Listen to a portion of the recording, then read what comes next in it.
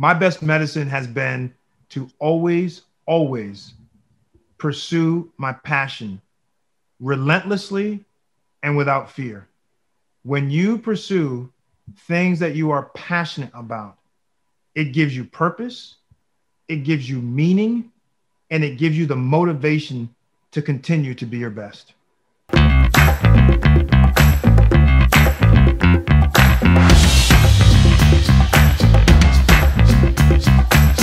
Hello, it's Dr. V. Welcome back to another episode of the podcast. And today, what an awesome guest. We've got the host of The Doctors, Dr. Ian Smith, with us today. He's going to be talking about how he grew up, how he became a TV doctor, how to lose weight in a pandemic, so much on mindset, heart set, and being able to serve the world. It's a great amount of content. You're going to love him.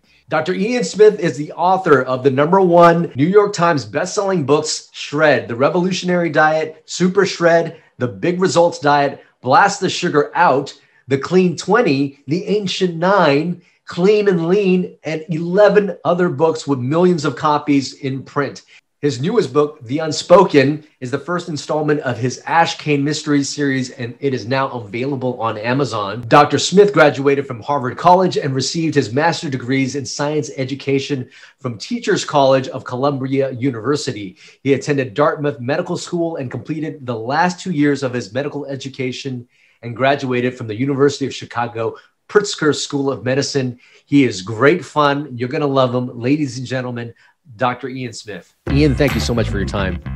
Hey, thanks for having me. I'm glad to be with you. Yeah, Dr. Ian, I've been such a fan because he's really taken health and, used the power of media and entertainment to share health in a very, very informative way, in a way that touches the emotional heartstrings of people. So I've been a fan for a long time. So thank you for saying yes.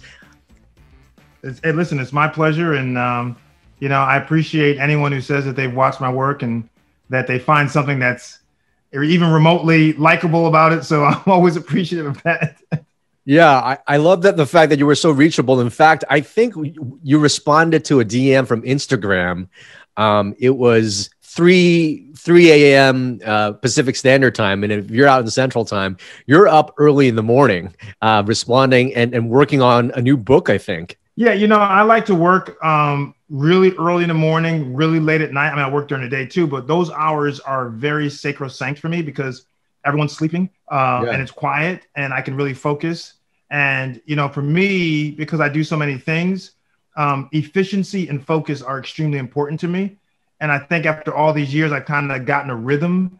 So, those hours, I am really productive. And, when I'm right now, I'm writing a book for 2023, actually.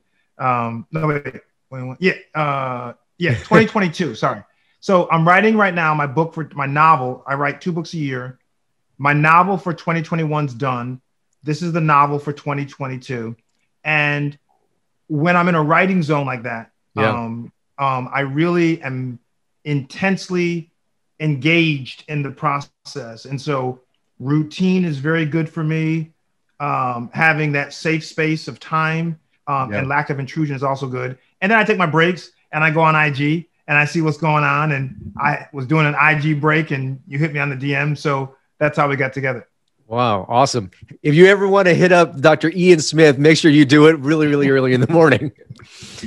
So one of the things that I'd like to talk about initially, because, we'll get into some health questions, but really want to know the story, because what intrigued me most about you is you grew up you had a single mom, right? And you had a twin brother, and growing up in that mindset.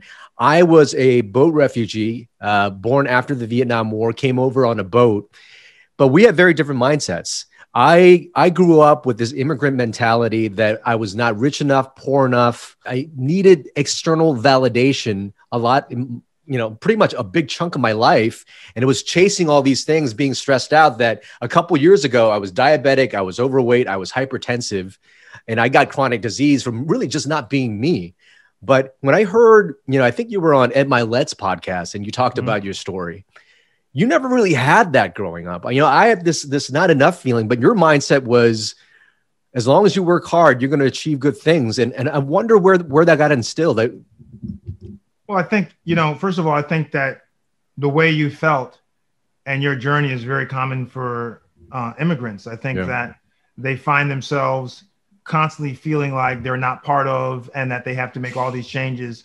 And I can only imagine, I'm not an immigrant, but sometimes actually as a minority, it feels like I'm an immigrant. So I don't have that experience of feeling like I have to belong in that way or I need to change who I am. That being said, I think being an African-American kid, I didn't come of any real financial means.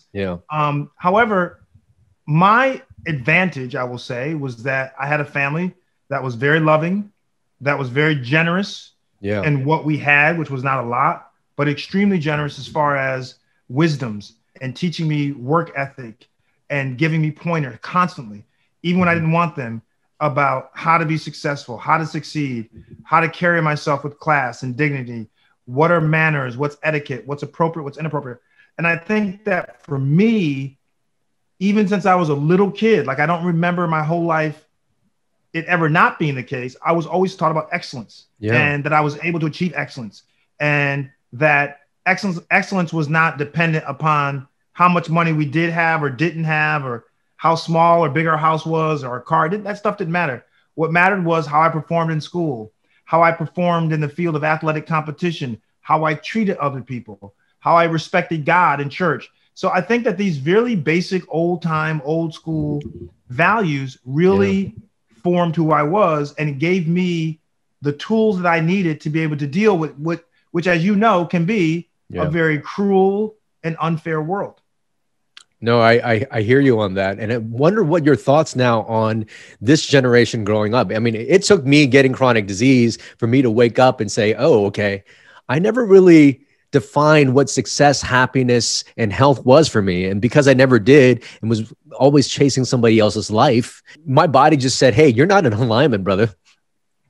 Yeah. So I wonder what you think about today, because I have clients that I'm working on with weight loss, performance, longevity. They grow up in an environment of a lot of social media these days, where you can start to really kind of compare yourself to a life that is really constructed to make you look, who knows if they're living that kind of life. What do you think the effects of social media are on the mental health of a lot of people today? Yeah, I think this is a very interesting time. I mean, right, all this stuff is new. I mean, social media in the form that it is now is new. And I think it's going to be very interesting to see what long-term impact it's going to have on the generation that is most engaged with it. Of course, you and I are on social media, but our level of engagement is not the same level of engagement as a 20-year-old or an 18-year-old or 17-year-old. Yeah. So I think that it's going to be very interesting to see how that actually plays out. I mean, with filters and people photoshopping and creating, images and optics that are completely illusionary. They're not real. And then that becoming who they are, at least public facing. And now they got to try to live up to it. Right. Yeah. So, you cinch your waistline down to a 30 if you're a guy. And now when you go out in public, you feel like you got to be a 30. So what are you going to do to get there? So, and what if you're not a 30? How do you address that? So I think that social media is excellent in many ways and extremely dangerous in other ways. And I think that this generation is going to have to learn how to navigate this social media landscape so that it doesn't change who they are, the core of who they are. Yeah. And it doesn't change their feelings of being purposeful and meaningful and for themselves to have worth. And so it's going to be tricky. I don't have the answer to it, but I think this is almost like an experiment. It's going to be very interesting to see what the long-term consequences will be. I completely agree with you. And I think it's so important. It is a tool. I mean, we're able to use social media just like we are, you and I here, to be able to talk about some higher level things and hopefully be able to instill a little bit of medicine and a little bit of hope that drowns out some of the other stuff that we see out there. This brings up another great question is, trying to identify what is safe, people who are maybe overweight, obese, and all that type of stuff, and trying to look like people in social media. What is considered safe weight loss? And safe, healthy practices rather than, trying to live up to some kind of ideal of how somebody should look like on TV or the media? Yeah, that's a really good question when you, and especially when you look at weight loss in terms of safety. Yeah. When I think of safe weight loss, the first thing I think about is the means by which someone is losing the weight. Yeah. That's the first thing that matters to me. How is the person losing the weight? Are they doing it through exercise, by eating well, or are they doing it through extreme measures? Are they doing it through, medical or surgical intervention? What are people doing to lose the weight? So that's the first kind of bucket that you have to address. And there are obviously unsafe ways and safe ways. Yeah. Then the question is, well, how much weight loss is considered to be safe? And I think that the second point is really predicated on the first point. If someone's looking to, so average, what we consider to be good weight loss, if a person can lose on average between 1 pound and 1.5 pounds a week, that is considered to be good weight loss. Mm-hmm. That often is not what people want. People want to lose 5 pounds a week. And so, you have this huge misalignment between what is considered to be healthy and good and sustainable to what people want for whatever reason they want it. And it's this gap, it's this delta that we focus on when we talk about safety. What is safe? Mm-hmm. If someone is starving themselves and only consuming, 600 calories a day, 3 or 4 days a week, that obviously is not very safe. If someone is going to the gym and working out 4 hours a day, that also, by the way, is not safe. So, I say to people, if you can lose 1 pound, 1.5 pounds, maybe 2 pounds on average a week, some weeks you won't lose any, some you may lose a little more, but it's on average. Yeah. If you can lose that weight and lose it in a way that you are able to sustain it because you're making behavioral and lifestyle changes that will allow you to do it. Someone who takes an injection and then eats only 600 calories, that weight loss may happen, but it's not sustainable because you're not always going to be injecting yourself and you're not always going to consume 600 calories a day. Yeah. So I really counsel people in my books.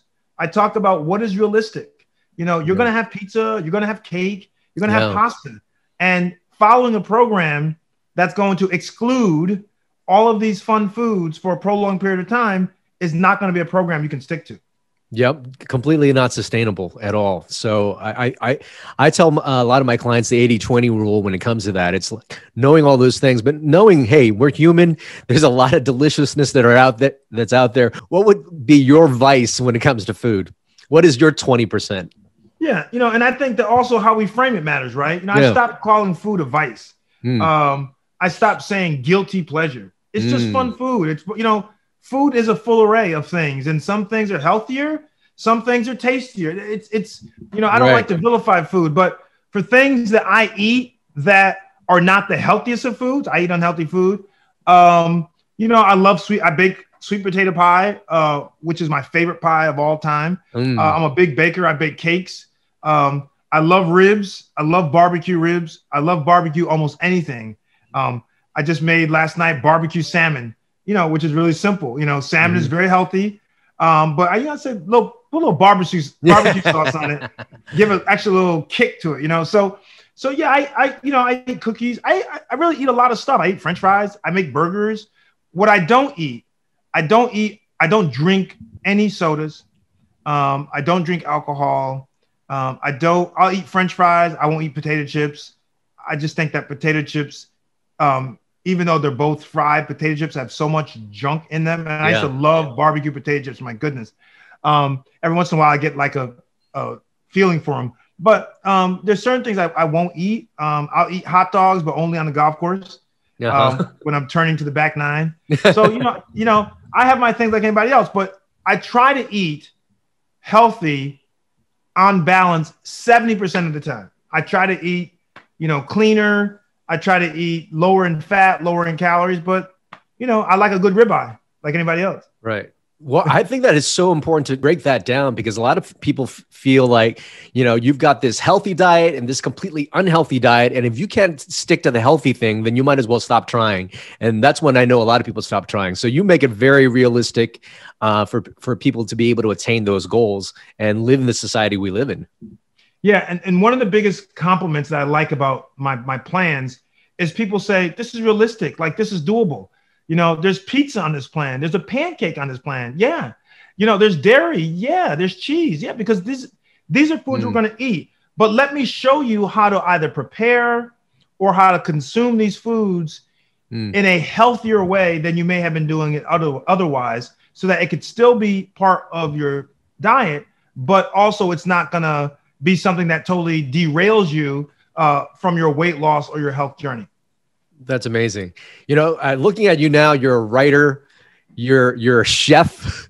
You've got it. You're kind of like this Renaissance person. And when I mentioned to some of my audience that I'll be having you on, we do have some trainees that are listening, and they know that you graduated from Harvard, from Dartmouth Medical School, from Chicago Pritzker School of Medicine. Was the idea to do TV, in your heart the entire time, or how, did you want to be a clinician, and how do you balance all these things? And how would you suggest somebody who is starting out in their journey to be able to think about their career path, especially when they have so many interests? Yeah. I've always had multiple interests, always, my whole life as a little kid. And I never believed, and I'm glad, I never believed that someone should allow themselves to be pigeonholed into just doing one thing. Oh, you're smart in science and math. That means all you can do is engineering or research or being a doctor. I just didn't believe that, because I was an athlete, a big time athlete. And so to me, I said, well, yeah, I played basketball really well and baseball and football, but also I'm great in math and science. I can do both. So when I would hear or see people try to say, okay, let's fractionate this. Here, this side, that side, left brain, right brain. No. I'm all brain. And my best advice to young people is never allow others to limit your ability or desire to explore things that may be completely unrelated. So I didn't want to be on television, but I always had an interest in news and how the news was created. I was just very curious. And I got an opportunity when I was in medical school to go to NBC in Chicago and do an internship with one of the anchors. And I didn't do it because I was going to go on TV. I did it because I figured before I graduate from med school and become, a lowly peasant-like intern in the hospital and get completely abused, where I would have no time whatsoever to do stuff I want, I said, let me take this advantage as a fourth-year med student and go do an internship in a newsroom to learn about news. I think my career, when I look back at my career, I think my willingness to cut across the grain, my open-mindedness to try things that others think there's no way I should be doing it, I think that has been really the secret sauce to a career that I love, that I would never trade for anything else, and that I think makes me feel very fulfilled. That's amazing. It is great for people to hear that level of thinking, belief, and mindset, because, certainly I know a lot of people with a lot of parents that have suggested that life should be a certain way. And it took me 40 years to go, oh, you know what? I'm going to do a slight U-turn right now. So props to you and your family for giving you that mindset and upbringing growing up. Such an important point there. You've become, congratulations now. I saw a few episodes of The Doctors out this year. Great work. What is it like being the host of The Doctors in this era of the pandemic going on right now? Well, it's interesting because, I think the show's this is the 13th season of the show. It's the first time they've ever had a solo host, which is me this year. But I think that the show is more relevant now than ever, given what's going on in the world. And it's interesting, over the summer, when I did not have the gig, I was trying to be on social media, on Instagram, anywhere I could, radio stations, TV stations, trying to get the word out there, the real, credible, scientific information about what was going on. Because, as we both know, unfortunately, politics led the conversation about something that was an infectious disease process rather than the doctors and the scientists. And so, it really was the tail that was wagging the dog. And I would just say to myself, geez, every time I get a chance to get on a platform, I'm going to speak true to America and speak what I know. What I don't know, I don't know. But, as I said to a lot of people, almost any third-year medical student could tell you how to handle this pandemic because it's basic virology. I mean, this isn't what's complicated about this virus, obviously, is that it's new and we don't understand the intricacies of the virus, but we understand the basics of virus and how viruses are transmitted and how they can or cannot be treated and, how you need to, wash and all these kinds of things that are basic for us as doctors wasn't being transmitted to the general public. Yeah. And so being the host of the doctors, I was really salivating when I got the call because I wanted to use that platform to give people the best information from the best resources so that people could try to lead their best lives. And that to me is very rewarding. I feel like the power of media and entertainment used to be able to really connect and tell the truth is so important. So having a brother like yourself out there representing not only minorities, but the truth in medicine and the truth in health. By the way, you look great. How old are you now? 13? Yeah, right. 51 years old, man. Wow, brother. Such a specimen. Thank you for being the epitome of what health can look like and for sharing that for people. So it's interesting you say that because I don't know any other way, so I don't want to accept that compliment fully because this is all I know. It's like if someone grows up only speaking one language and they go to another country and that doesn't speak that language and someone says, wow, congratulations, you speak English so well, but that's all I know how to speak. So I don't know how not to be mindful of my body, how not to care about my body, wanting to feel good, look good, live as long as I can. This is just kind of who I am. And it's a very interesting kind of mindset. I was thinking about this the other day. It's very interesting because I've never been on the other side of that, to know what it feels like not to care, to feel like you're lost, or to feel like you don't have hope. Like I can only imagine that's very difficult.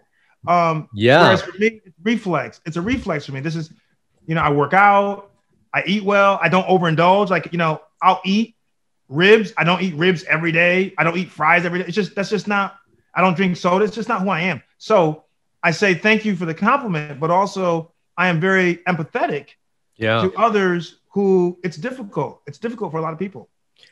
You remind me a lot of one of my colleagues. He's a radiologist and he's like super fit, and that's just all he knows as well. So what would you say then if people aren't necessarily, if it's not in your DNA, it's in his DNA too? For me, I actually had to work at it to get there. What would you say to those people who don't have it in their DNA? How can those people start to develop some of the mindset, the actions, the habits and behaviors to emulate what you have naturally? This Mind Over Weight. This book, look how small it is, by the way. See how small it is? This book I wrote because I felt like people have heard for so long about nutrition and exercise.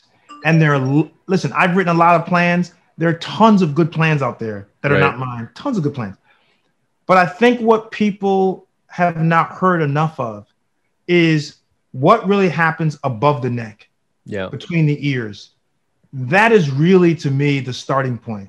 Mm-hmm. And people want to start with the diet or the exercise plan or the gym or the trainer, when I believe you have to start in your mind first. If you can get your mind in the right place and you can visualize and create a vision board and create landmarks and benchmarks, and if you can just really see your body and what you're doing and what you can do and where you're going, if you can do that, then the rest of it is just executing a plan. It's executing strategy, right? It's execution at that point. Yeah. But you have to have it here first. And I think that a lot of people, unfortunately, don't have it here. And what I try to talk about in Mind Over Weight, as I try to explain to people, this is how you find your motivation. This is how you keep your motivation. This is how you build a winning environment. Mm-hmm. This is how you fix your relationship to food. These things are important. And a lot of people, before they read the book, don't realize kind of how misaligned they are in a lot of things. They never really thought about it, right? Yeah. And so anyway, I think that it's in the mind first, and then the body follows. That is a very crucial point. I recognize that as I went from being overweight to like losing everything, is if you don't fix it in the mind, it's almost kind of like doing the actions while driving with the brakes on. Would you agree with that? Yes. Wonderful. It's a wonderful analogy. It is absolutely that.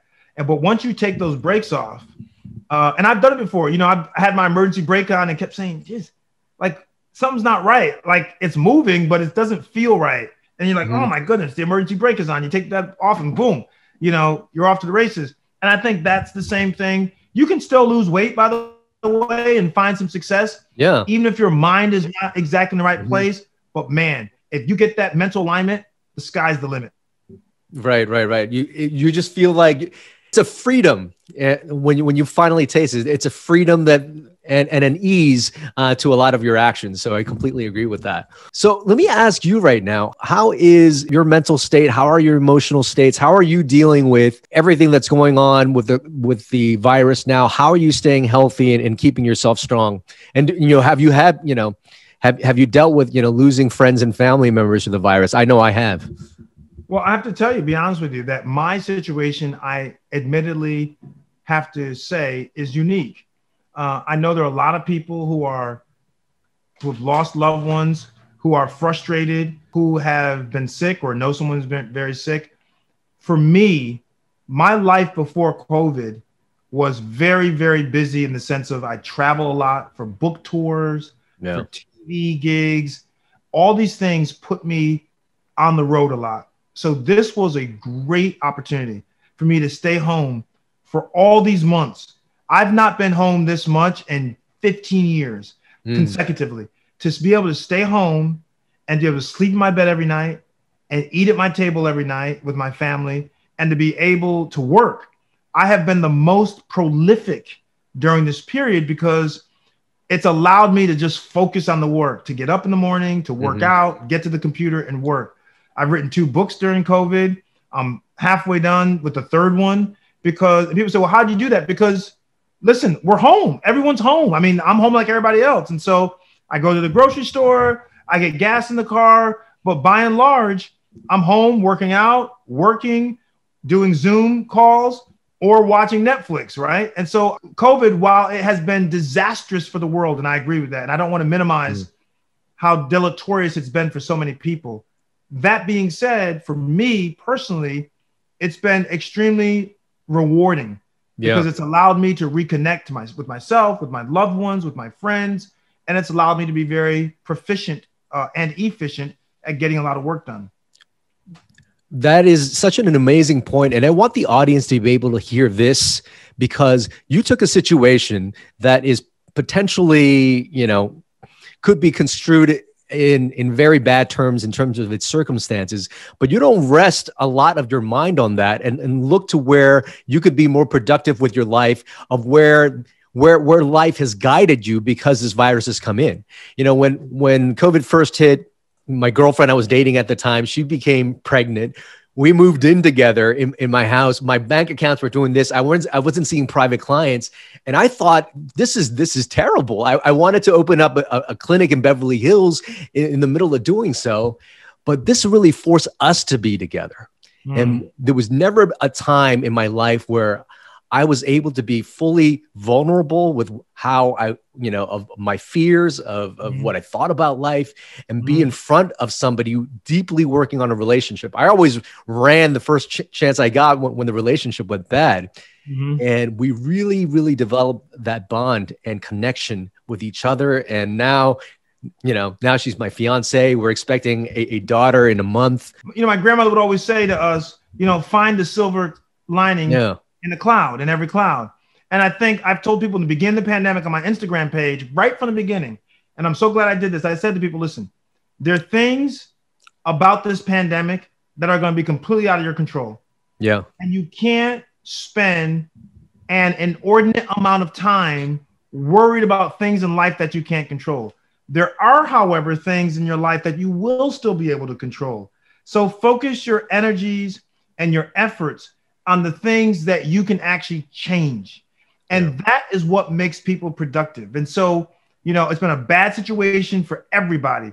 And we talk about deaths, but we don't often talk about the loss of life experience, graduations, weddings, funerals, kids going to school the first time in high school, first time as a freshman in college, all the seniors not being able to have a class picture together. I mean, think about state championships that athletes can't go for. So there's been so much loss for so many people in so many different ways, but I still believe you have to stay positive and say, this is my mindset. This is going to come to an end. And when this comes to an end, this is what I want to show for it. I want to show myself physically. I want to show the books that I've written. I want to show the people I've helped, the ideas I've created. So I think that it's a time for people to try to be productive. That's an amazing thing. And I think many, many people are starting to get that, everything in life. I think Byron Katie has a quote. She says, life is simple. Life is always happening for you and not to you. And you don't necessarily have to see it that way. But if you do, life just becomes a lot easier. 100%.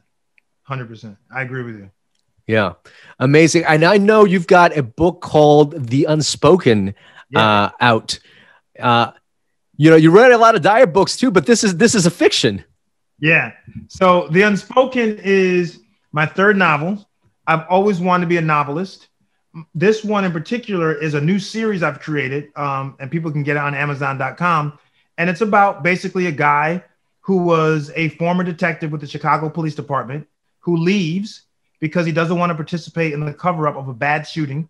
And he becomes a private investigator, and he takes on, and he's also a golf fanatic, and like me, and he takes on very select cases in and around the city of Chicago. So it's a really fun series.